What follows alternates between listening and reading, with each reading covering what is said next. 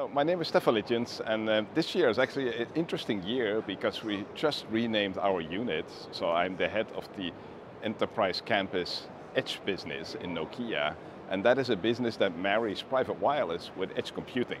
And I think as we have gone along with deploying the first private networks, we learned that it's very important to combine the industrial applications with high-performance networking. And that has now led to us a little bit re-examining our business, and we have introduced a product called the MX Industrial Edge. We call it MIXI. And MIXI is in essence a compute platform where we can run our own VNFs to run the private 5G. And in the same platform, we can combine that with AI, machine learning, video analytics, but also very out-of-the-box applications like push-to-talk. Because we're now at the point that industries start to recognize how they can actually get more value out of it. And of course, when they get more value and more use cases, then the adoption rate will accelerate.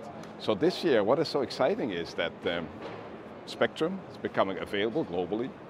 We have more end-to-end solutions. And that means that this year we will shift from early deployments, POCs, through global deployments.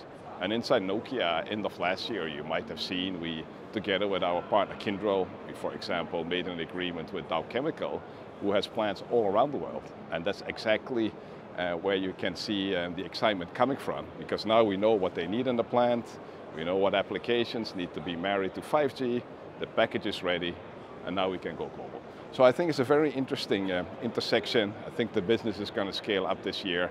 And when business scales up, we have more investment, and we have more investment, we can do more innovation and other cool stuff on the edge. So in Nokia, we recognized the opportunity around private wireless very early on, about 5-6 years ago. So in fact, I personally started that journey.